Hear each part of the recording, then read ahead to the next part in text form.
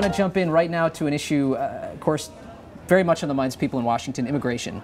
And I want to ask you, are you legalization? What's your position on that? Well, it's an interesting conversation they're having in Washington, D.C. What they have to focus on, the American people don't trust Washington to secure the border. And I think that's the real issue.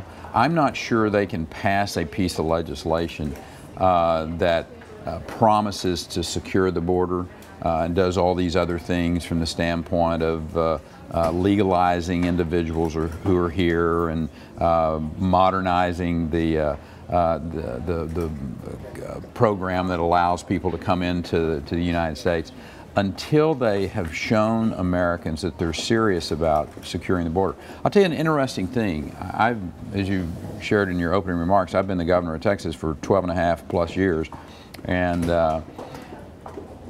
1,200-mile border with Mexico. 2/3 of the entire border with Mexico is Texas. Do you build a fence across the whole thing? No, but we have had real life experiences of surging into areas, sectors of the border, and shutting down the border from the standpoint of illegal activities. We know how to do this with boots on the ground, with technology, with aviation assets in the ground.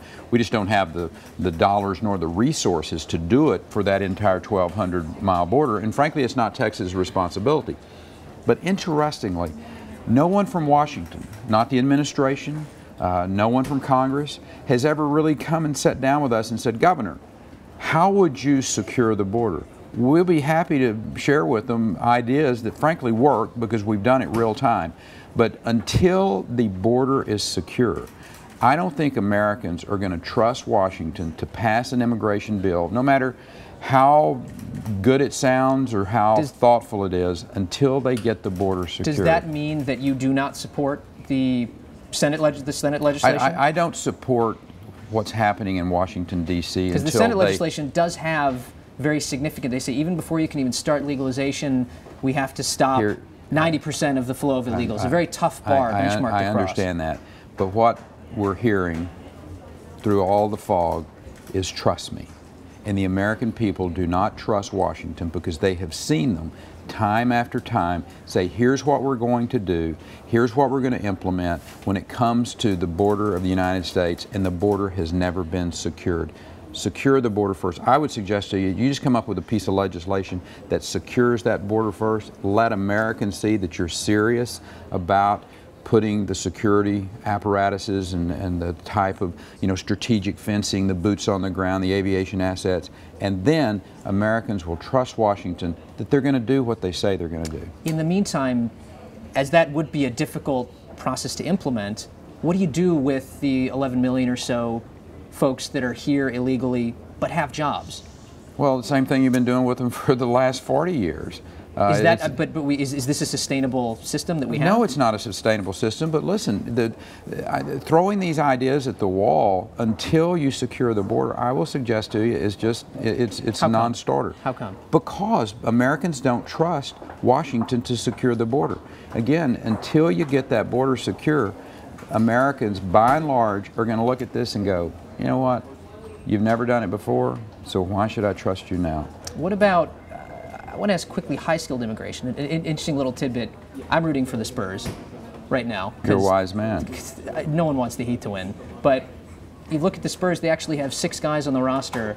Manu Ginobili, Tony Parker, Boris Diaw, guys from New Zealand, Brazil, Australia even. We're a country there's no of restriction. Well, but there's no restriction. The point being, for sports stars, there's really no restriction on high-skilled immigration. If we want to sign Manu, we make that possible, for instance. Now, why does it make sense to have any restriction on, in particular, star scientists or engineers? Why not we should have a program where we actually are enticing the workers that we need to come into this country, but do it legally so we know who they are. And we don't have that type of program. It is practically impossible to get into this country if you are a non-skilled worker. Well, listen, there's a lot of jobs out there for non-skilled workers. The state of Texas leads the nation in creation of jobs. 30% of all the jobs created in America in the last decade were in Texas. We need workers in the state of Texas. We're creating a lot of opportunity. But the issue is we have a federal policy in place that makes it almost impossible for someone who doesn't have a particularly high skill, and even some of those individuals, it is a problem. So I would suggest that Washington would be substantially further along if they would modernize the immigration policies actually dealing with, so you H1N1B. would favor it as part of a large immigration reform that does secure the borders. You do want to see more high-skilled immigration. Absolutely. Yeah. I mean, we're a country of immigrants. We need to be reaching out to the individuals that we actually need and want in this country. But until you secure the border, Americans are not going to trust Washington to do what they say they're going to do because they've seen this movie before. What do you think about folks who say that in 2012, one thing that hurt Republicans was that they ran to the right on immigration, and maybe that there's this huge swath of the population that is voting now on that issue. Interestingly, by 2016, Texas, I think, will be the first minority state. Whites will now be they're now slightly more than 50%. They'll be slightly less than 50% of the voting population. That is correct. Is that a losing issue for conservatives? Well, I think we have to lay out a vision for all Americans, regardless of whether you're Asian or African American or Hispanic or Anglo. And that vision is that economics and tax policy and regulatory policy and legal system and a skilled workforce are all intertwined. And that's what individuals look for. That's what Americans are looking for. Now, obviously, when you have candidates that are saying things like we're going to self-deport, that is a very caustic message. Do we need to be a rule of law? Do we need to have policies in place? But I go back to people who are here, Americans who are here, who are United States citizens who have either gone through the process or are born here. But they're not Anglo, they're Hispanic, they're some other ethnicity rather than Anglo.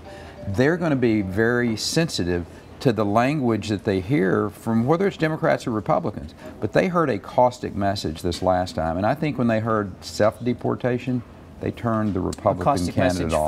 From the Republicans. Yes. What do you make of the way it's interesting how it's shaping up now? You have your Texas colleague Ted Cruz on one end of the spectrum. You have potential 2016 candidate in Jeb Bush saying, and well, Marco Rubio's running even further to the left probably. Where do you think all that shakes out? Well, I think it shakes out to secure the border. I'm telling you, all of this is interesting conversation and good debate. But until you secure the border, you cannot have a legitimate conversation about what type of immigration policies you're going to put in place. So I think and again, governors have to deal with these things. Senate, with all due respect, they debate a lot. Mm-hmm. We have to deal with it. I have dealt with it in Texas.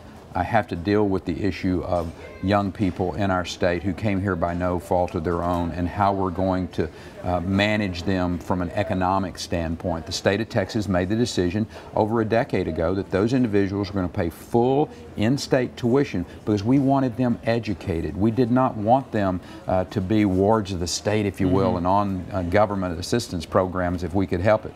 And we've been fairly successful with that. I think that is a message that is very positive for the Republican Party, that there are governors out there who have dealt with this issue and dealt with it in a thoughtful way.